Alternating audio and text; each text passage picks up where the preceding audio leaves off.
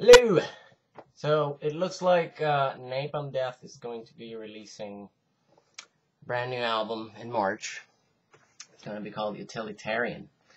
And I've just listened to 2 tracks of that. And the links are right below the video. The tracks are Leper Colony and Errors in the Signals.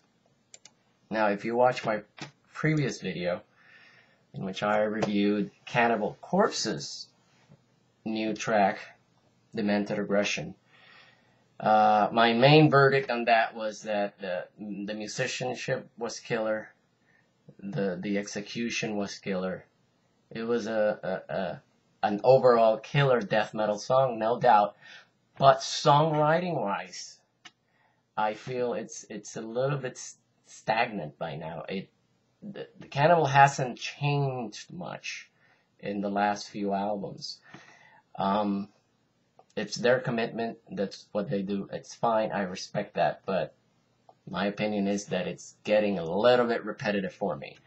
And here comes Napalm Death, a band that has been around longer than Cannibal Corpse, going on 30 years. And these 2 tracks are just absolutely brilliant. Grindcore, you would think it's a more limited genre or style, and Napalm Death is just giving that notion a big fuck you, basically.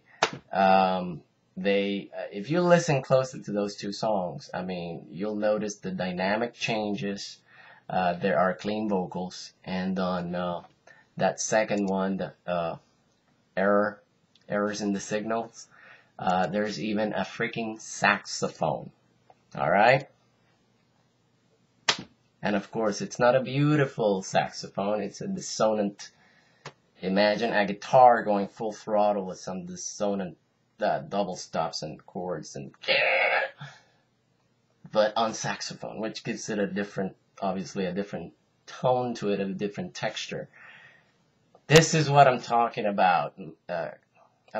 That Cannibal can do. I'm not saying do that exact same thing. I'm saying just think about your songwriting and think about what you feel you can do that's different. Where do you think you can take it? And again, that doesn't mean make it so that your music is not death metal anymore. Obviously, if you listen to these Napalm Death tracks, it's brutal. It's insane. It's just broken up a little bit by different variations, okay, and different sounds and different textures. It's not all that would have gotten boring 10 years ago, let alone 30 years in. Okay, so this is my beef. Okay, I'm a little bit older than I look. Hopefully, I'm 36. So I've been listening to metal since the late 80s, okay? So by this time, I expect something a little bit different. Otherwise, I don't need the same record 20 times, alright?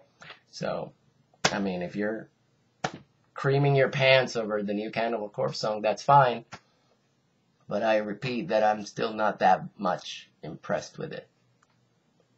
Napalm Death, on the other hand, is definitely killing it, and it's definitely bringing different elements, and they are very nicely incorporated. This is not just a random mishmash. Obviously, Napalm Death's music is very frenetic, very hyper.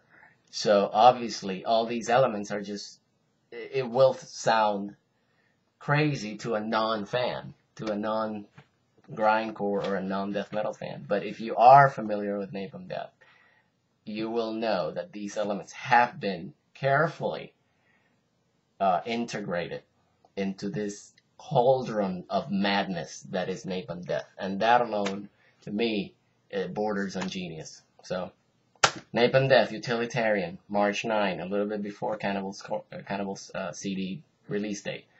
I'm looking forward to Napalm much more than Cannibal Corpse, and this is something I've never thought could happen. But as time goes by, things have changed. Keep it metal, guys.